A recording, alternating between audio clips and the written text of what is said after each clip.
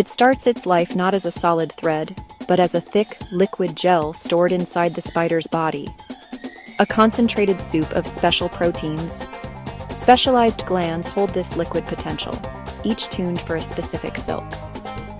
To spin a thread, the spider uses spinnerets at the rear of its abdomen. As the liquid is squeezed through, a remarkable transformation occurs. Pulling and stretching aligns protein molecules precisely, and chemical tweaks remove water and adjust acidity to lock the fiber, all at ambient temperature. A single spider can produce up to 7 types of silk, each for a job. Tough frame, rigid spokes, stretchy glue-coated capture spiral, absorbing kinetic energy without breaking.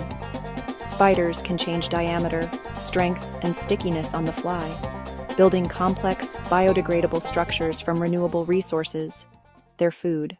The true wonder of spider silk lies in 2 seemingly contradictory properties: immense strength and incredible elasticity.